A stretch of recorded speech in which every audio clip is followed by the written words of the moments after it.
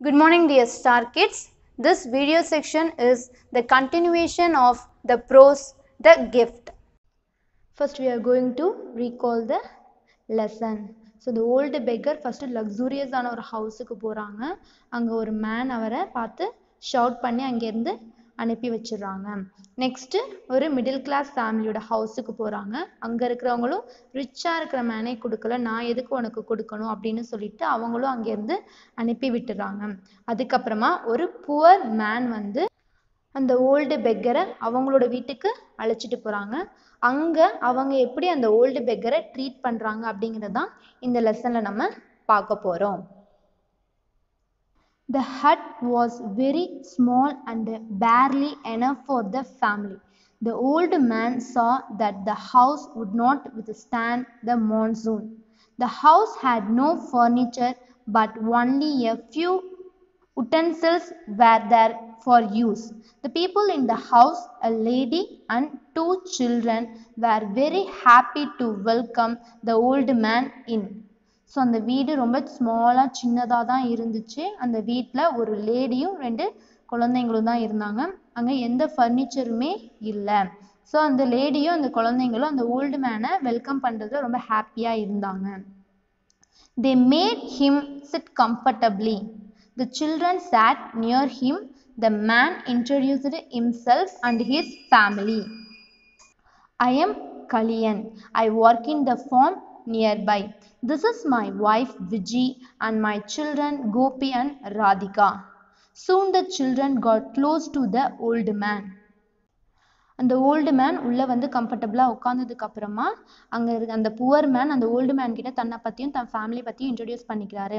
I am Kaliyan, நான் இங்கே இருக்கிற பக்கத்தில் இருக்கிற ஃபார்மில் தான் ஒர்க் பண்ணுறேன். இவங்க என்னோட ஒய்ஃப் விஜி, அப்புறம் என்னோட 2 குழந்தைங்க கோபி அப்புறம் ராதிகா அப்படின்னு அவங்க இன்ட்ரடியூஸ் பண்ணுறாங்க. அந்த 2 சில்ட்ரனுமே அந்த ஓல்டு மேனோட ரொம்ப க்ளோஸ் ஆயிடுறாங்க. They asked many questions and played with him. Kaliyan helped the man wash his face and hands. When the old man entered the hut, Viji was ready to serve the food. They all sat in a circle. Viji served the gruel from an earthen pot. At first she gave to the old man and then to the children and Kaliyan. After the dinner, Kaliyan spread out a mat for the old man to sleep. அந்த children's அந்த old man கிட்ட நிறைய questions கேட்குறாங்க. அந்த old man face wash பண்ணிட்டு வந்ததுக்கப்புறமா Viji first அவங்களுக்கு serve பண்ணுறாங்க. அதுக்கப்புறம் தான் அவங்களோட ஹஸ்பண்டுக்கும் சில்ட்ரனுக்கும் சர்வ் பண்ணுறாங்க.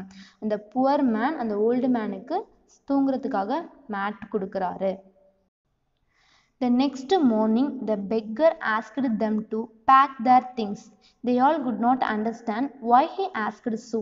Before they could ask anything, the beggar said, I am not a beggar. I am a landlord from a nearby town. My family and I were helping the poor and the needy. My wife and son died 2 years back. Without them, I continued my service. As I grew older, I wanted someone to take care of my wealth and service after me. You have to accept my request and fulfill my desire. Kaliyan was reluctant, but the old man persuaded him and his family. The old man was happy that his service would continue many more years even after his death. மறுநாள் காலையில் அந்த old menu உங்களோட things எல்லாத்தையுமே நீங்கள் back பண்ணுங்க அப்படின்னு சொல்லும்போது அங்கே இருக்கிறவங்களுக்கு ஒன்றுமே புரியல.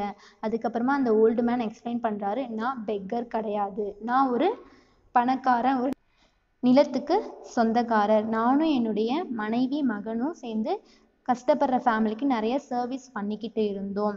2 வருஷத்துக்கு முன்னாடி அவங்க இறந்து போயிட்டாங்க. அவங்களுக்கு அப்புறம் நான் இந்த சர்வீஸை பண்ணிகிட்ருக்கேன்.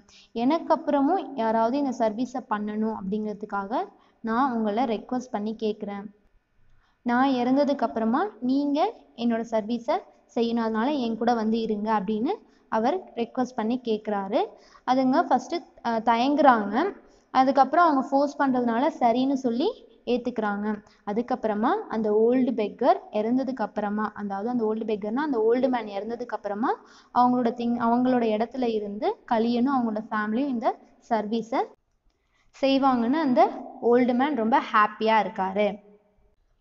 ஓகே ஸ்டூடெண்ட்ஸ், கலியனோட ஃபேமிலிக்கிட்ட எதுவுமே இல்லைனாலும் தாங்கிட்ட இருக்கிறத ஷேர் பண்ணிக்கிட்டாங்க. அந்த ஷேரிங்ஸும் அந்த சர்வீஸ் மைண்டுக்கும் கிடைச்ச பெரிய கிஃப்ட் தான் இது. ஸோ ஸ்டூடெண்ட்ஸ், நீங்களும் இதே மாதிரி தாங்கிட்ட இருக்கிறத ஷேர் பண்ணிக்கிட்டு வாழணும். தேங்க்யூ.